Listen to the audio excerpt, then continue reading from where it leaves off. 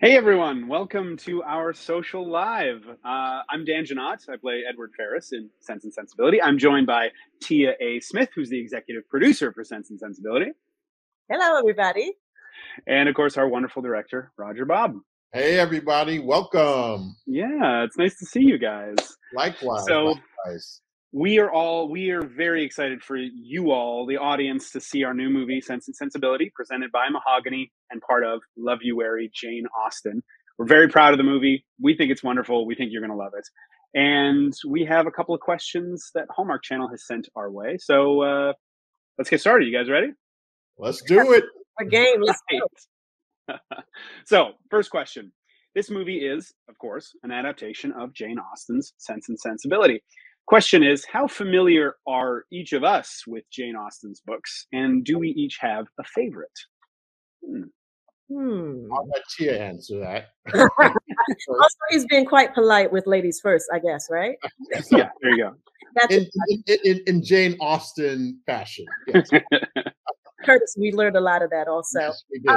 Yeah, I remember just falling in love with Jane Austen in high school. We read a lot of the material, a lot of the books, and I just became a card-carrying Janeite after that. So everything from Sense and Sensibility to Pride and Prejudice to Persuasion, all of those were just steeped in love and dreaminess and, women-centered and the fullness of their evolution and may not having some of the answers, but finding their ways out and through it.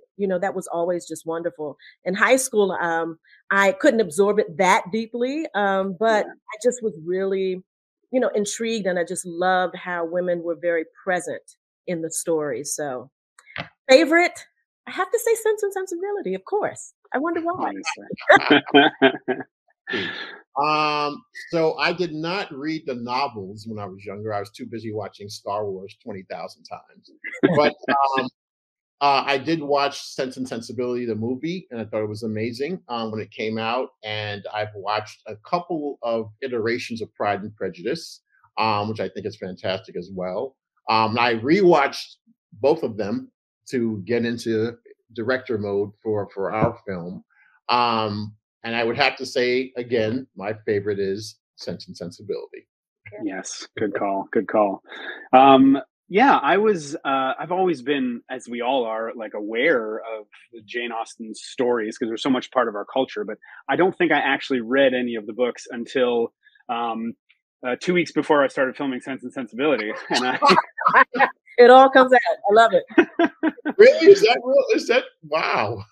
yeah, crammed it. No, but I had actually seen a lot of different adaptations of her Uh-huh. various books. Because actually, here in my family, we're kind of Anglophiles. We really love British stories, culture. My wife's a huge Jane Austen fan. Mhm. Georgette Hare, another Regency writer of Regency romances. So I've watched several of the adaptations of different films and listened to a bunch of audiobooks. And so, yeah, I think, I don't know, my favorite one. I mean, like you were saying, Tia, I resonated with this when I was younger. I didn't quite understand it. Like I was aware of the world, but I was like, I don't know if that's for me in a way. But watching the films and rereading, reading the book for the first time, it's kind of like, especially as an adult now, it's wonderful how you see the interior lives of women back then. Which was kind of groundbreaking, I think, for novels at the time. Austen was one of the first people to put women front and center in her stories. And I think I loved being able to read it from that perspective, as an adult man now and understanding everything that women had to go through then with all of the, pressures put on them and the limitations put on them, I guess, and how they still conquered. So yeah, my favorite one, Sense and Sensibility, obviously. Shocker. Who would have thought? Okay, so Roger, I got a question for you. Yes, sir. You've directed and been an executive producer on many, many films. Can you walk us through your creative process on how you wanted to bring Sense and Sensibility to the screen? Yeah. So, first of all, my partner in crime, Tia, and I have lengthy conversations about, what this feels like and how do we put the hallmark mahogany brand on this. Because you know, there is an existing movie and we didn't want it to be like that. We wanted to create, you know, our own product. And so it was kind of like just going through the material. And of course, we have to shout out Vanessa Riley, you know, who's our basically Siri for all things Jane Austen. He was our consultant on many levels. And from here to makeup to the mannerisms, just making sure that one, we were authentic to the period, and two, that we put our own little spin on it, which I think we did in the casting. I think we did in the performances. I have to give everyone a little story. When I first met Dan, it was at a cast dinner. He was on one side of the table. I was on the other side of the table. We really didn't get a chance to interact. The dinner's about to end. Dan comes over. He's like, you know, we haven't even had a chance to talk. I said, well, come on, let's talk. And then I gave him a note. I said, I thought Grant was great in the movie, but I don't want you to be like that. And here's Dan's face. There goes all my preparation. There goes all his preparation. But I got to tell you guys, he's amazing in this film. He's so cool and he's so suave. Everything who Grant was not. And shout out to you, Grant, which I love him. But, you know, we just wanted to go in a slightly different direction with this character. And I think Dan nailed it. And I can't wait for everybody to see it. Thank you. Thank you, Roger. I owe you $50 for that.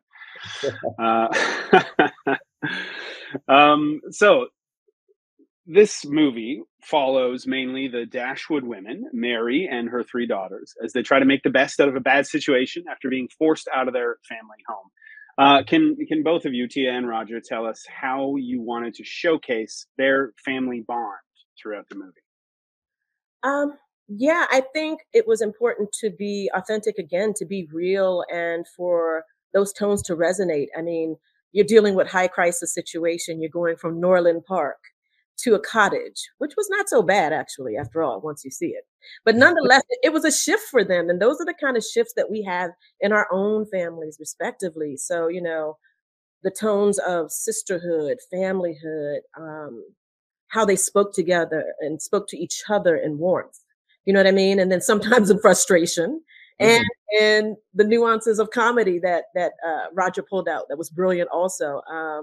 So those are the elements that we really wanted to make sure resonated. And even areas of grace, you know, seeing people for who they are right now, how they may evolve, and still being supportive as a family and as a unit. That was really important to us. And again, the work lends itself to that.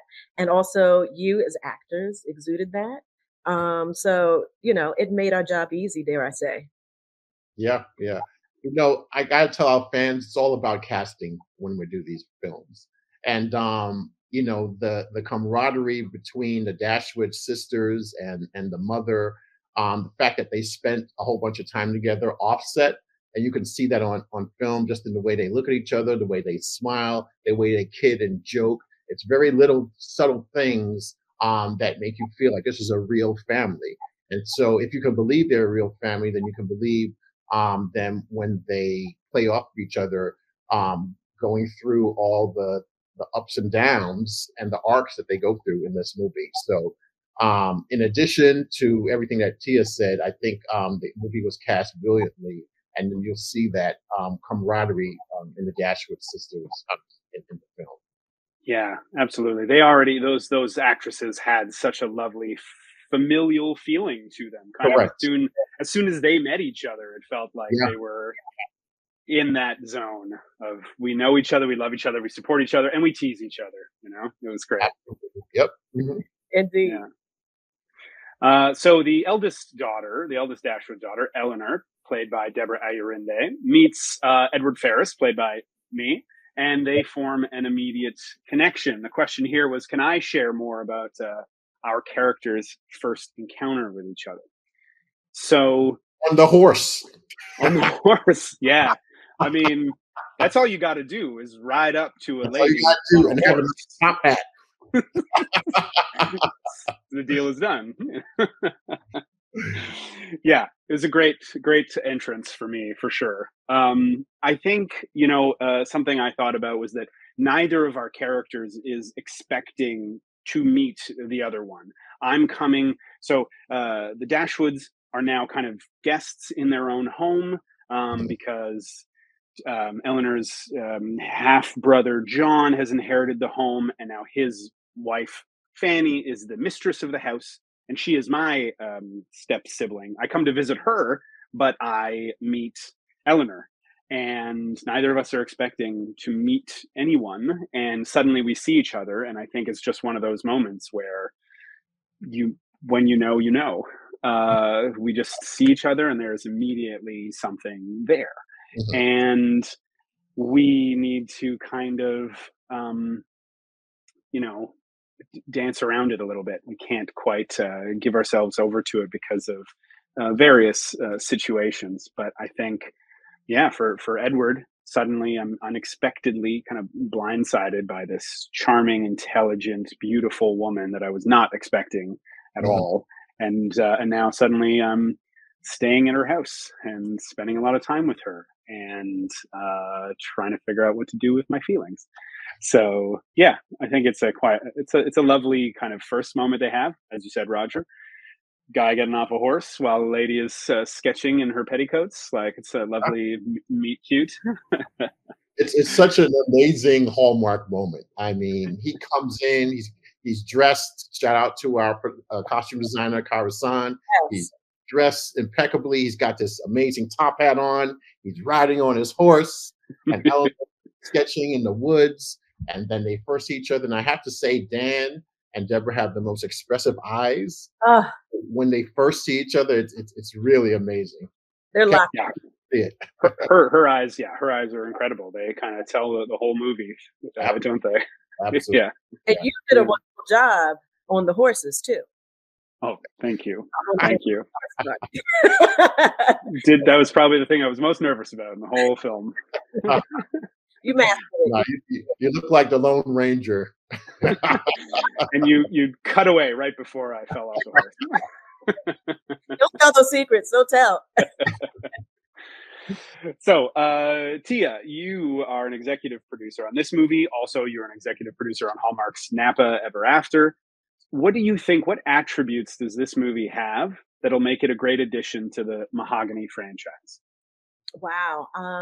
I think it's wonderful that Sense and Sensibility will line right up with those pillars again of sisterhood, of love, of family, of warmth, of things that are familiar within culture. So we had those in Sense and Sensibility, and it also translated in Napa Ever After, and all the wonderful efforts and movie projects that Mahogany is building. So to have this right now just falls right in line with it, and even visually, there are specific decisions made that you want some kind of warmth and richness and vibrancy. And you could see that in some of the clothing that we had for Sense and Sensibility.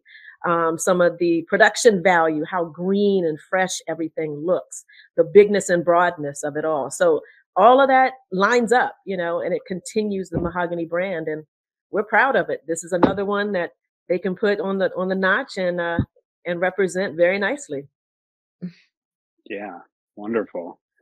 Um, okay, what's next question? Oh, this is another question for me. I'm going to ask myself a question. Edward is caught in a love triangle, a little bit of a love triangle, as he starts to develop deeper feelings for Eleanor. Without giving too much away, what can I share about Edward's journey on finding love? So, without giving too much away, there are, as he says in the movie, there are complications. I love that. Um, I love that yeah, one. so much in that word. So much can be said in that. Yeah. Complications. So Edward doesn't feel that he is free to follow his feelings, and he is trying very hard to. What's important to him is that he respect and honor the commitments he has made before in the past, the promises he has made to people in the past. He wants to do that. That's important to him. Um, but also it's sort of conflicting with what his heart and mind are telling him now. So it's a bit torturous for him. Like I said before, he was not expecting to meet Eleanor. He wasn't expecting to fall in love. He wasn't expecting this at this time.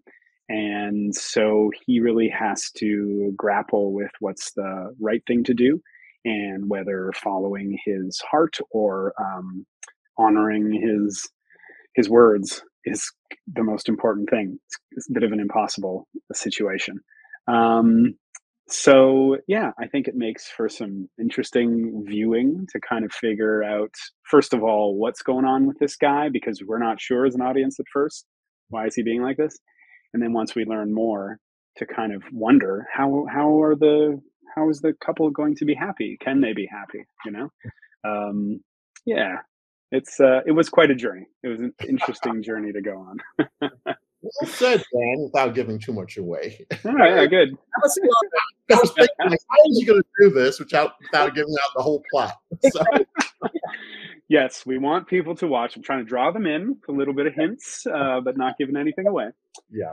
Which is funny too when you're talking about a story that is like well known by a lot of the people in the world. Yeah. But for those who don't know it, there's a lot of drama. Watch it, find out. It's the age old, do you follow your heart or do you follow your head? There you go. Heart. Exactly. So is it your sense or your sensibility? Oh, damn. Look what Mike drop. Mike. it's over. We're done. That's it. We don't need to say anymore. All right. So we had a wonderful time filming this movie, and we got to shoot it in Bulgaria and in Ireland. Some wonderful exotic places. Were there any behind the scenes moments we'd like to share? And do either of you have a favorite location you could talk Hmm. Tia? See how he does that? Okay. So, wow, I loved a favorite moment was when we were wrapping out in Varna, Bulgaria, which is a wonderful island that's right by the Black Sea in Bulgaria. At the end of the night, we did the electric slide. It was wonderful. Yeah. It was, Yeah. it was family, it was a great way to say, hey, we did this. Let's let loose a little bit. It was wonderful seeing everyone in Regency Fair doing the electric slide, right? I also love the Easter eggs. The art department is always doing some interesting things. And Roger didn't shoot his, but they took our pictures and made them into Regency pictures, and they're in frames, and you'll see them kind of sprinkled throughout. So I thought that was funny to see our great, great, great, great, great, great, greats in the along with the Easter egg of Jane Austen too. So look out for that. And then for me, this is the producer geek in me. We had heard all about the weather and what was supposed to happen in Ireland, and we were shooting our exteriors. It was our last week of production. And, the forecast was rain and, all kind of interesting weather. And let me tell you, the whole week, no rain, except for the last day. I think we had like 15, 20 minutes at the start of the day. Right. That happened. And I was just like, yes, from the beginning, it was just a wonderful experience. And we were just given so much to make this happen. So yeah. Those the are film gods were definitely with us on this show. Yeah. Definitely electric slide. That's awesome. And if you follow any of the actors, I think they'll post it at some point, so you'll be able to see it. And that was in the shoot. That was my favorite scene to shoot, was the whole ballroom scene, which is amazing because the hair and the makeup and the costume design and the lighting design, and it was our big budget moment in the movie. So for me, that was my favorite scene to shoot. And I think there's some horse stories, but I don't think I could really tell them. They're kind of PG-13, but we had some interesting horse moments on the show. I feel like by not saying anything, people's Yeah, imaginations are just going to I'm run just going to wild. leave it at that. Yeah, the horses are a secondary character in this movie, and they're very. Yeah, yeah. No, it's true. We had a couple of horse co-stars, some Bulgarian horses, some Irish horses, and Uh-huh. they weren't always the easiest co-workers.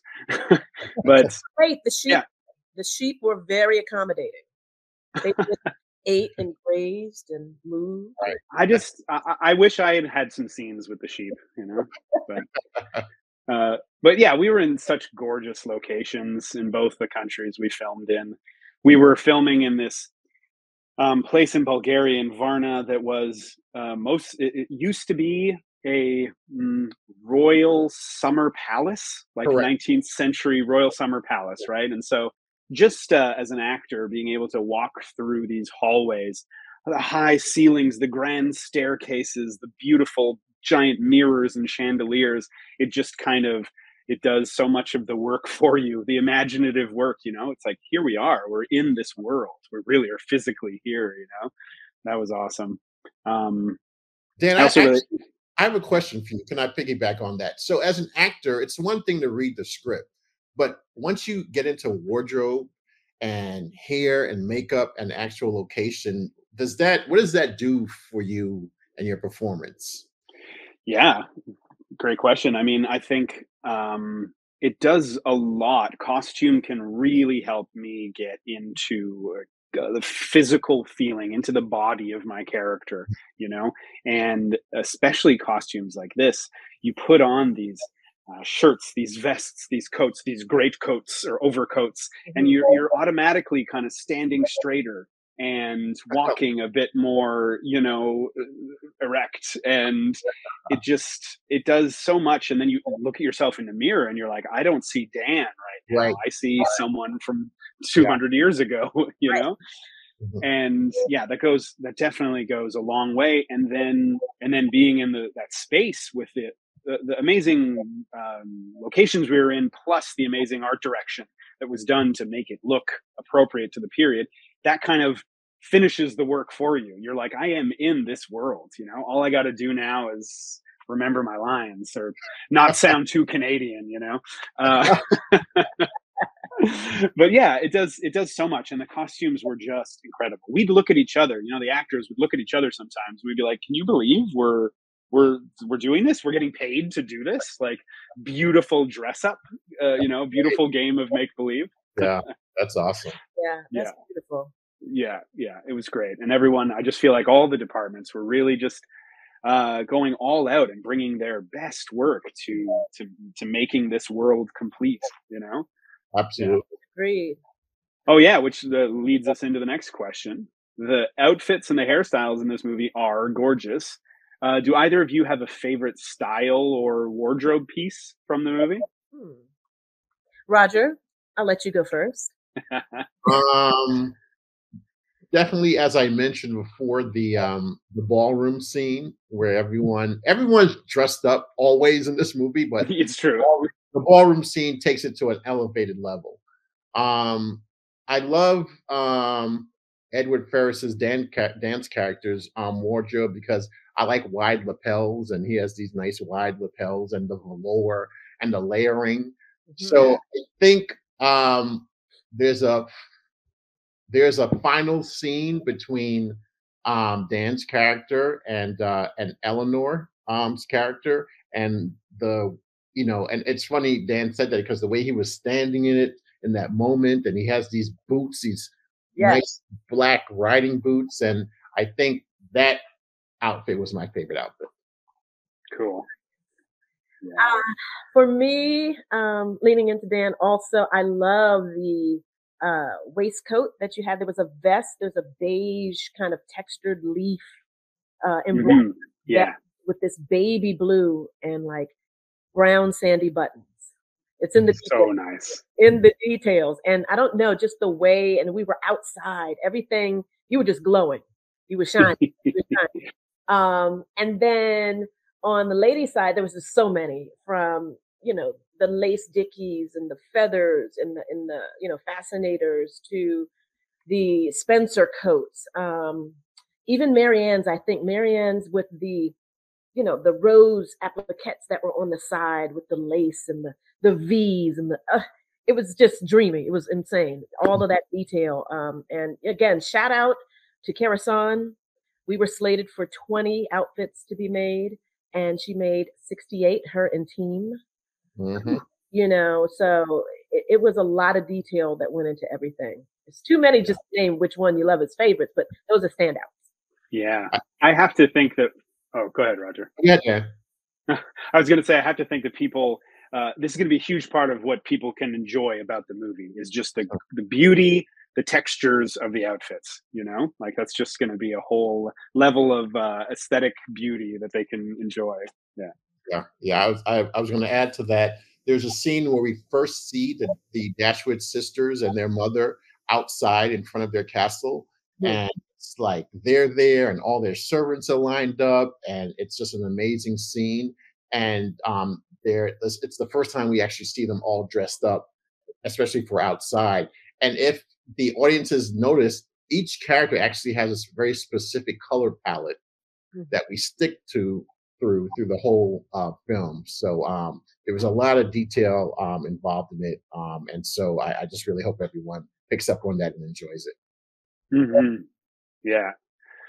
So, okay, this is one of our last questions here. Viewers are going to love that this movie follows the book. It's a real faithful adaptation of Austen's novel.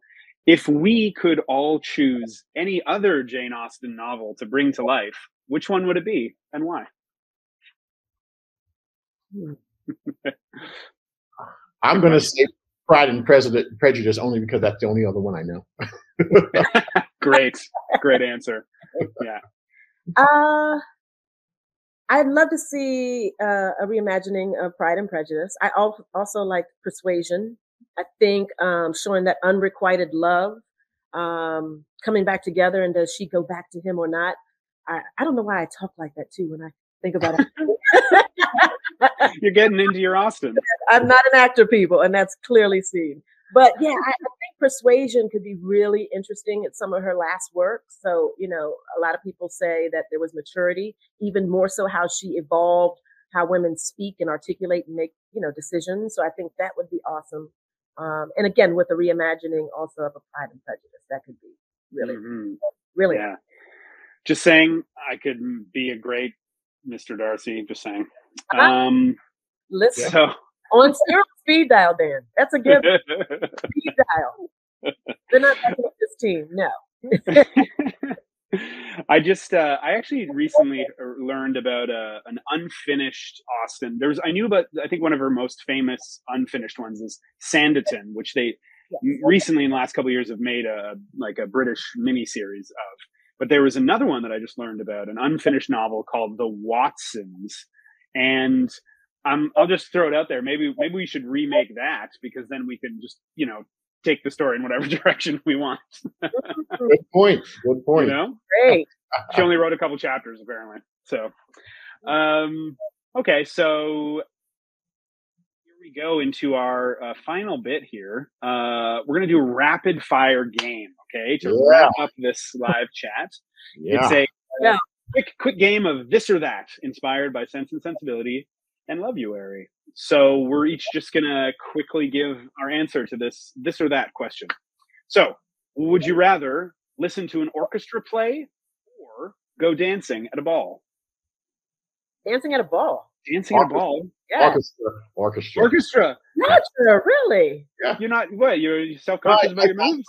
I love classical music, and, that's my thing.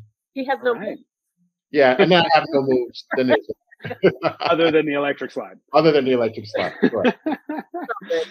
Okay. Well, T and I will go dancing. We'll see you after the show.